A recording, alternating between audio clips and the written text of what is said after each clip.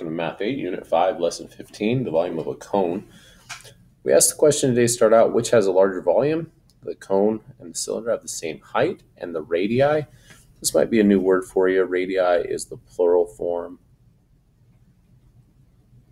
of radius. Oops, help if I spelled that right. Plural form of radius. So when we talk about this, the radii, we're talking about right here and right here. Those are the exact same. The heights are the same. So which figure has the larger volume? And do you think the volume of the smaller one is more or less than half the volume of the larger one? Explain your reasoning. As we look at this setup right here, what we have to recognize first off is maybe it would be helpful if you thought about, could that cone fit inside of that cylinder? It might be helpful to visualize that by recognizing, or maybe if we just went like this, we could see pretty clearly that that cone actually does fit right inside of that cylinder. So the question is, which one has the larger volume? Well, if we slid that cone down inside of here, we would have all this space in here that has nothing in it. So it's empty. We can clearly say that the cylinder has the greater volume. By understanding that value with it, the question then comes down to, is it more than 1/2 or less than 1/2 the volume of the large one? Explain your reasoning. Well, when we look at this, how much does it actually fill up? What we should understand is that that cone, the volume of the smaller one, is less than half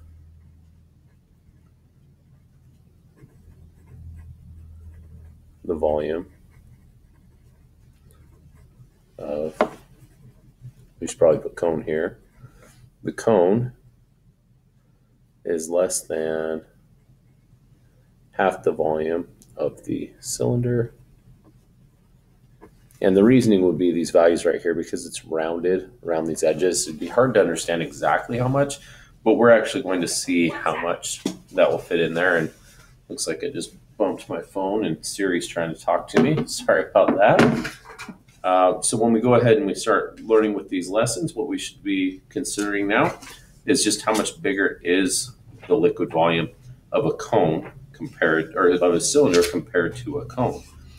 And now as we look into the lesson, we're going to be able to do that. So take a minute here. This is just a minute. Why don't you pause the video and take a look and see, how to draw a cone. First thing is just to draw an oval, then put a point somewhere at the top, connect the lines, you have a cone. So you can go ahead and take an opportunity to sketch a couple different size cones and just label them. Make sure you label them with your radius and your height. Again, remember the back side of this is dashed while the front side is a solid figure. Oops, sorry, my point was right there. Right there. And here's our height. And here's our radius. And there you go. So go ahead and practice that for a couple more and see what you come up with.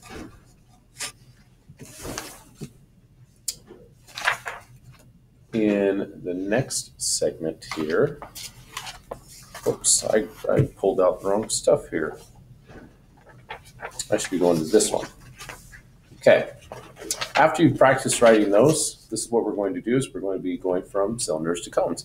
What we, what we need to know is that the cone is actually directly related to the cylinder in a very, very similar way. They're actually extremely closely related. And when we talk about how closely related, our goal with this is to understand that the similarity between the two is pretty simple. So what we need to do is we actually need to talk about how much that cone relates to that cylinder, like with the volume here. If we talk about the volume of this one right here, this cylinder being 90 centimeters square, or 90 cubic centimeters, when we want to find the volume of that cone, we have this one simple understanding. A cone that has the same radius and the same height as another cylinder is actually 1/3. Right, there's our value for the cone, or for the cylinder. It's 1/3 the volume of a cylinder. That's it.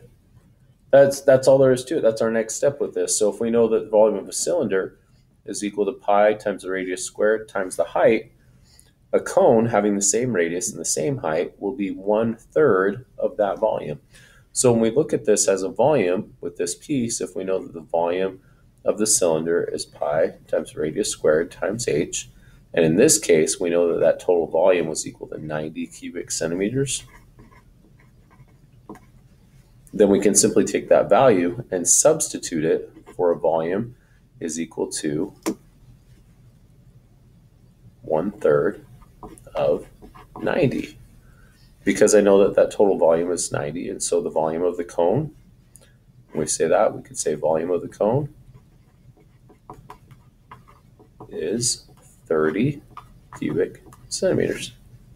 There we go. All right, let's change it around just a little bit. It says, what if the volume of a cone is 220 centimeters? See what they did there? They flipped that around to us and said the volume of a cone is 120 centimeters. So what's the volume of a cylinder? Well, the volume of a cone, if it's 1/3 the volume of the cylinder, then that means the cylinder should be 3 times the volume of the cone. So we should be looking at this piece and saying, well, if the total volume here is 120, rather than multiplying by 1/3, I would multiply by 3 to make it 3 times larger to find out that the volume of the cylinder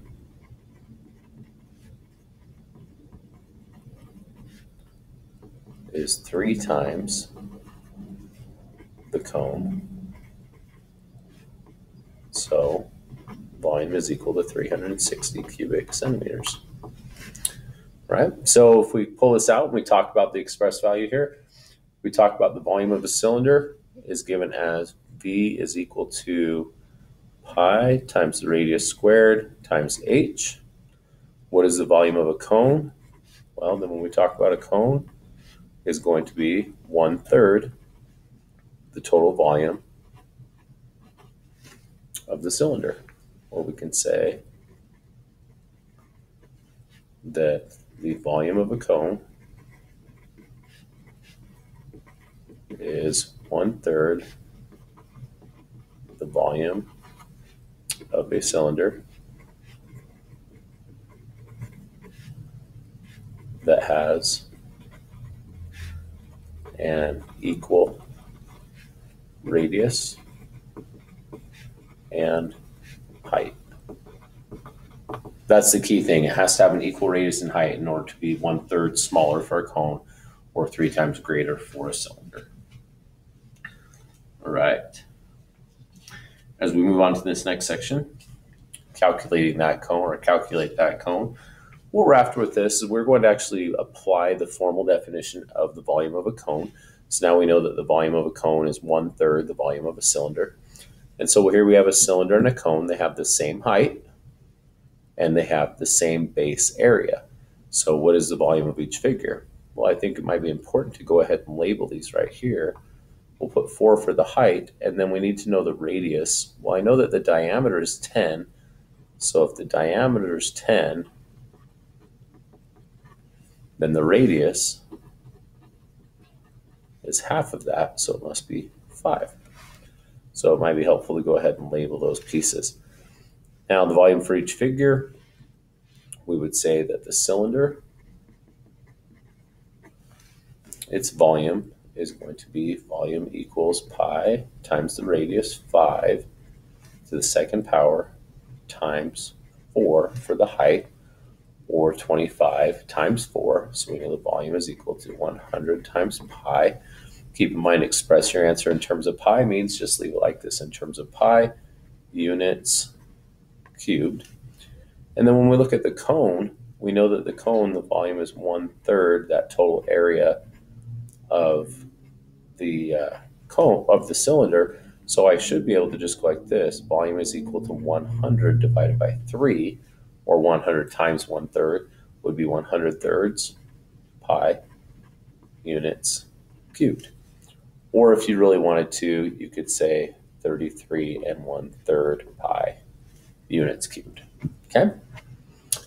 On that next page, we say here is a cone. Always know that if you get stuck on this stuff and you need a moment to process, please just hit that pause button and then review what's written here. Next part, it says here's a cone. What is the area of the base of that cone? Remember that the area of the base of a cone is a circle. And so we know area of a circle is pi times the radius squared. And so we take that value of the area is equal to pi times 6 squared. So we know the area is 36 times pi because we're putting it in terms of pi.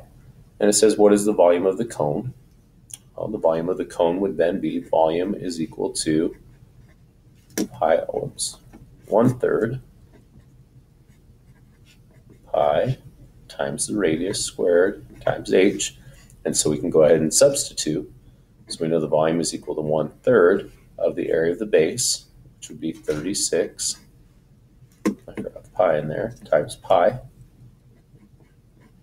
times the height of 8. Now, it might be fairly simple to go ahead and just go 1/3 of 36 and then times 8. I'll do this without a calculator. 1/3 of 36 is 12, so that'd be 12 times pi times 8. And then I know 12 times 8 is 96. So the volume of the cone is 96 times pi units cubed. There we go. A little bit different when we have another cone here. It's a cone shaped like a popcorn cup, or a cone-shaped popcorn cup. So that means we're probably going to be flipping our cone upside down. And we have a radius right across here of 5 centimeters. We have a height of 9 centimeters. How many cubic centimeters of popcorn can the cup hold? Use 3.14 as an approximation for pi. You know, that's an important sentence right there because that says we're going to actually be multiplying all the way through. So remember the volume for a cone is 1/3 times pi times the radius squared times h. So 1/3 the area of the base times the height. We can substitute and take 1/3 of pi, which is 5, or pi, which, excuse me, radius, which is 25. Let's just go ahead and put these all in here. Pi times 5 squared times 9. And so we'll end up with the volume is equal to 1/3 of 25 times 9 times pi. And I'm going to go ahead and use a calculator for that one.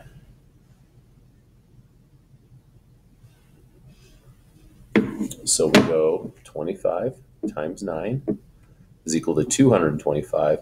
And we're going to divide by 3 because dividing by 3 is the same thing as multiplying by 1/3. Dividing by 3 is 75.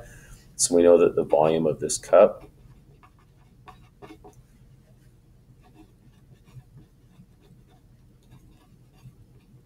is 75.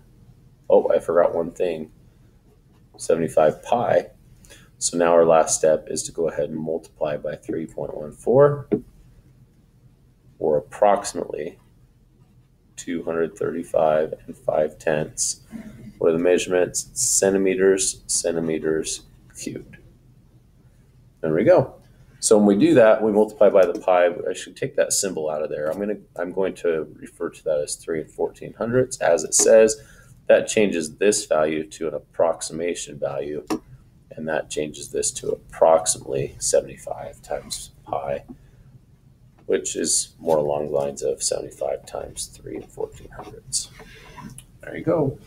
If you're ready for more, go ahead and play with this one. It's a grain silo, has a cone-shaped spout at the bottom in order to regulate the flow of the grain out of the silo. So the diameter of the silo is 8 feet. The grain of the cylindrical part of the silo, how many cubic feet of grain are held in the cone spout, how many in the entire silo.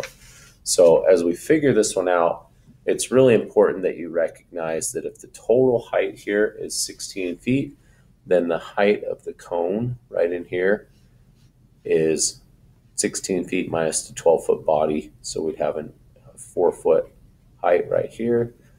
And then we'd also recognize that the radius is 4 feet as well. So a little bit of information for you to go ahead and play with that one should you choose. The last thing we want to look at is the summary. And in this lesson summary, if a cone and a cylinder have the same base and the same height, then the volume of the cone is 1/3 the volume of the cylinder. This is the big idea for today. Make sure that we understand and recognize those pieces. That again, if the radius for both is r and the height for both is h, then the volume of the cylinder is going to be pi times radius squared times the height. This means the volume of the cone is going to be 1/3 the volume of a cylinder that has the same radius and the same height. That's it for this lesson. Thanks for tuning in. Let me know how I can help. Have a great day.